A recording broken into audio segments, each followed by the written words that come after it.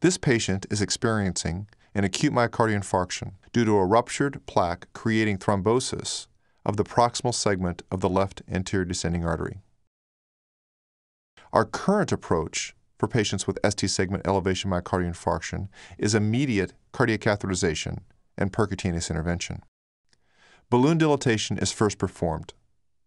Dissolution of the thrombus results in distal microembolization. Occlusion of the distal microvascular circulation increases myocardial injury, which may be reflected in further increased myocardial enzyme levels and additional myocardial damage. Following balloon dilatation, a long atherothrombotic lesion remains. Stent placement compresses the residual clot under the stent struts and causes a cheese grater effect. This results in an additional thrombotic embolization. Due to the apparent long length of the lesion, a second stent is placed. Placement of this stent also causes some distal embolization.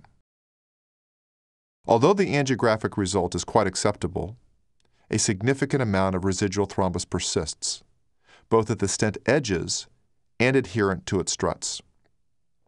The poor distal microcirculatory flow, as assessed angiographically by myocardial blush, strongly correlates with a poor clinical outcome. Patients with ST segment elevation myocardial infarction may benefit from thrombectomy at the site of occlusion before balloon dilatation and stent implantation, thereby preventing embolization and distal myocardial injury. The same patient could be treated with angiojet thrombectomy prior to stenting. The angiojet catheter is shown here removing the bulk of the thrombus. A second pass removes more thrombus.